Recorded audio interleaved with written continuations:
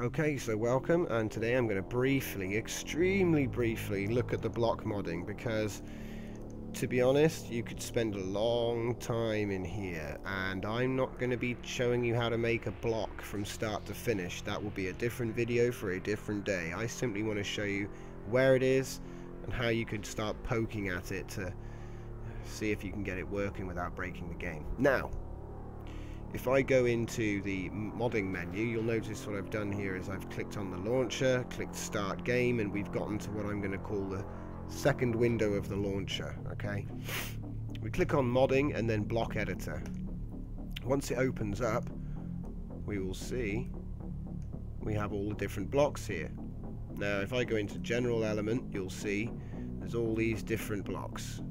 Okay, and you can start clicking on these blocks and seeing all the information here. You can change the price, you can change everything, but the main thing is, of course, you can actually change the skin, the texture ID. Okay, you can change the name, you can use a different ID, so you could use a different number that's way up in the range, something that hasn't been used yet.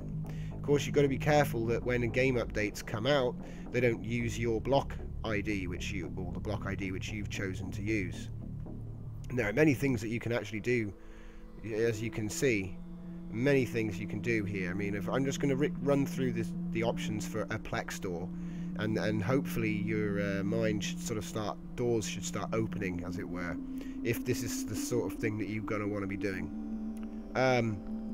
So the block ID, obviously we know 122. That's used to spawn in the item if you want to. The name is what's going to be shown in the list. Type is going to be that'll be the section it's under.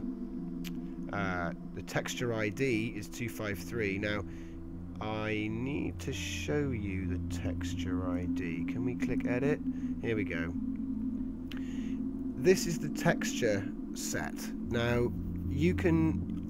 Obviously, the last one, it said 253, right? So that means texture 253 is the Plex door texture. Okay? Now, let's just see now. I want to see if I can find it for you guys. No Plex door, no Plex door, no Plex door graphics on any of these. Well, anyway, I can. It should be here, but it's not. Ah, there it is. But it's sort of greyed out. I don't know what the deal with that is. Anyway, maybe the Plex door's a bad example, but the point is that you can create a new block, and then you can say, go, T002, this one, and then you can go into this texture file and put your texture in, which means that your block will then be in the game. And it's not too difficult to get everyone on your server running a modified block.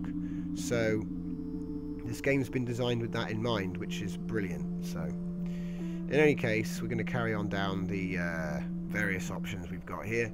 It's got build icon number, how many sides, the price, or individual sides, sorry. I don't know what that is. I've never played with that one. The price, which is self-explanatory. The description, which again is self-explanatory.